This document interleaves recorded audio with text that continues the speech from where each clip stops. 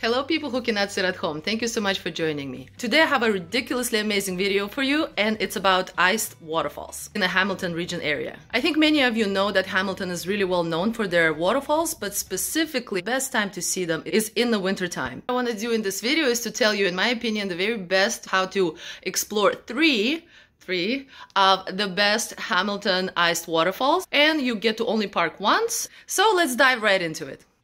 But first things first, I want to talk to you about safety. These traction cleats I got from dollar store, Dollarama, for $4 in the beginning of the winter. So over here I'm opening them up and they just go in front of your hiking boot on top of it. Yeah, this is how they look. I was not sure if they would work. Turned out they were actually excellent, and I highly suggest you have one of these spiky soles or really excellent hiking boots if you're gonna do this. It's very important because we want to be safe. So over here is us driving. The weather was not the best. It was kind of snowing, but then when we got to Ancaster, the weather improved. Here we are. Here's the map. Sherman and Tiffany Falls. You can also get a map over here. So yes, we are over here at the Arbatan parking lot. Over here's the map. I suggest you park over there. It's on Arbatan Road, and then you have 3 waterfalls that you can hike fairly comfortably without having to move your car. The parking fee was $11 when we were there. So over here we parked the car, and I'm just showing you the house across from which you get to take a little path towards the Sherman Falls. From the parking to Sherman Falls, I think it's about maybe 3 minutes max. It's very close. The icy road over here, you can tell it's not so icy because it snowed recently, so it's okay. But if it were to be less of the snow and more of the ice, definitely it would get pretty slippery. Hence, again, good shoes are a must. But just look at this waterfall.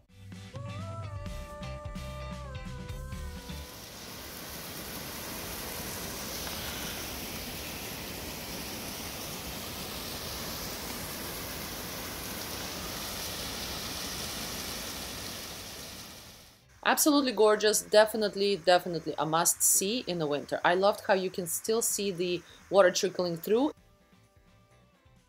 So pretty. So this is Sherman Falls. Over here is a little sign about the Red Mill. You can learn about some history. And we are heading towards the Tiffany Falls. And where the black car was, that's the entrance to the Tiffany Falls hike. The hike was not very difficult, but it was about, I'd say, 40 minutes. And we did not rush it because we didn't want to slip and fall, even though it was not too slippery. But we wanted to take our time because this is kind of downward, like in the valley. It did not feel cold. The weather was pretty cold. The wind chill was minus 20, but because you were down in the valley, it totally felt great. Over here is the staircase that you need to take up, and here's the parking lot of the Tiffany Falls. You can definitely park over here. Oftentimes you will just need to wait for the person to come back because it's not a big parking, but there's enough. And it's also $11. So over here is a bit of a hike. The hike from the parking lot to Tiffany Falls, I would say, is maybe 3 minutes, 5 minutes. It's slippery, but not too bad. There's no up and down. It's fairly even. And over here we're getting close, and we right away can see all of the ice climbers, which was so much fun. We did not time it. I'm not sure when they are there. This was Sunday, and they were there.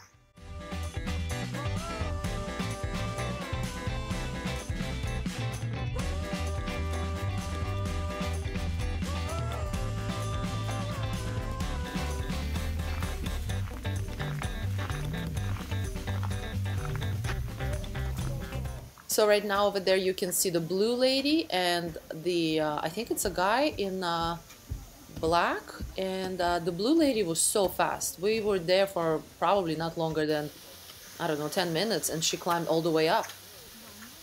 Very impressive.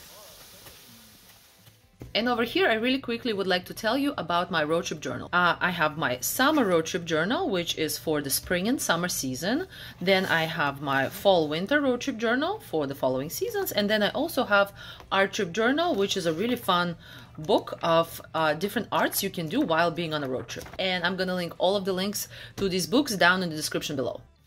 So over here, you can tell that sometimes she does take a little bit couple of minutes to rest her arm, which of course is only fair. And yeah, she was almost at the very end. It was very interesting to see them do this.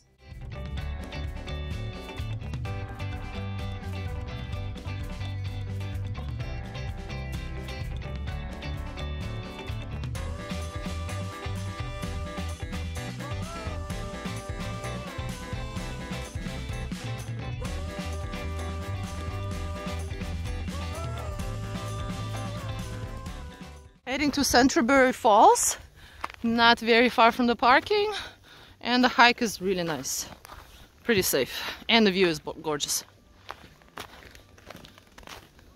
Over here we're going to the Canterbury, and I would say if I were to choose, I would start with the falls first because it's on a smaller scale, but it's also very beautiful and there is a river that runs down. It's just that, of course, after Tiffany and Sherman Falls, they are far more impressive. But this waterfall has a much nicer hike because it's almost at the edge of the cliff. And here we are having some well-deserved Thai food at the Bangkok Spoon Deluxe, which is in Dundas. It was not very far. The decor was beautiful, the food was excellent, I highly recommend. And also parking was actually free. So I hope you enjoyed this video. Definitely check out Hamilton waterfalls in the winter. They are worth all of the hype and definitely worth to go outside and just explore the nature. Please subscribe, like, and share if you enjoy my videos, and thank you so much. Bye.